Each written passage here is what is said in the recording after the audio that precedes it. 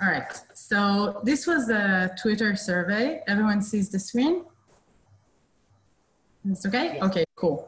So I was very, this is part of a discussion regarding ABI, of course, as probably everyone that answered the survey have figured.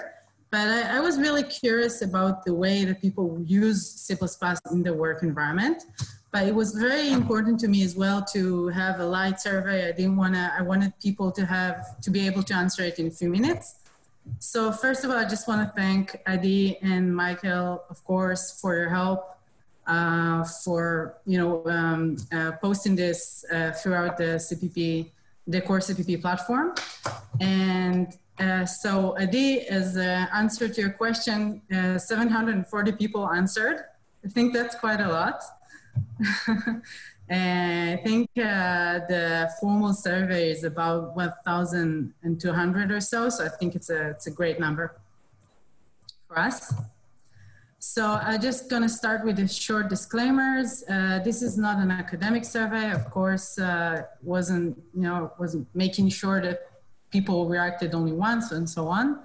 I was aiming for keeping it light, so the questions aren't very accurate, and that's part of the thing. That's a Twitter platform. I think the people who answered are, of course, the ones that are more involved in the community, in the C++ community, so it also needs to be taken under consideration. And the people who answered are probably optimistic, as we all are. That's my assumption. So I'll just go quick about the few questions that I found interesting. So first of all, what are the main versions used in your C++ versions used in your workplace? So this is not exclusive, so there's over 100% here. But I was quite surprised that already 5% said that they moved to C++20, which is pretty cool, I think. And second, how long do you believe it will take your company to move to C++20 in its main project? Now, again, this question is a bit, it's hard to say, it's hard to specify questions that are both accurate and light, but this is a big percentages. It's like 82% think that their company is going to move or expect that their company is going to move to C++20 in around 10 years. I was surprised by it. I think it's a lot. I think it's a high number from my experience in the industry, but this is great. And please evaluate how much of your code relies on C++ libraries and code you can't update. Now, this question, again, was tricky to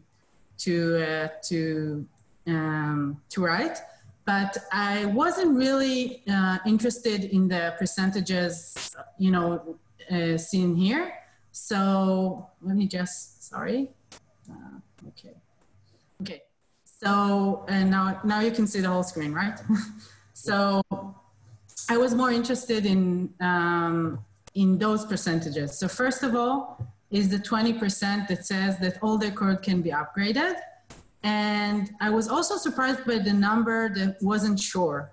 So of course this question, first of all, I think the people that can upgrade all their environment are aware of that. So for example, embedded developers and so on, they usually know that they upgrade all the libraries with the code and so on. But 10%, that means that in order to move to a newer version of C++, at least the company will have to do some kind of management to, it means I think that most developers can't do this transformation and there's going to be some kind of overhead. All right, so last interesting question. Please evaluate what percentage of your product's code can you compile from source. And here that's actually, to my opinion, also quite a high number. So interesting comments for the survey. C++ is so great, but the updates coming up lately, it's been quite stressful learning them. And I got another version of that. Newer doesn't mean better, simpler does. And I agree. Another interesting comments, we probably won't upgrade to C++ 20, too much in insanity added. We're looking to migrate to C instead, which is unfortunate. You should have not put that in your slide. No, you know, I'm trying to be honest. And moving to C# now. It's okay, I guess some companies prefer. And I'm anxiously waiting certain C++ features. PS break the ABI, and do not consider breaking the ABI, please, which I found touching. So takeaways, the way I see it, and of course I will publish the results later, but the way I see it is, first of all, a significant amount of the project can upgrade their environment.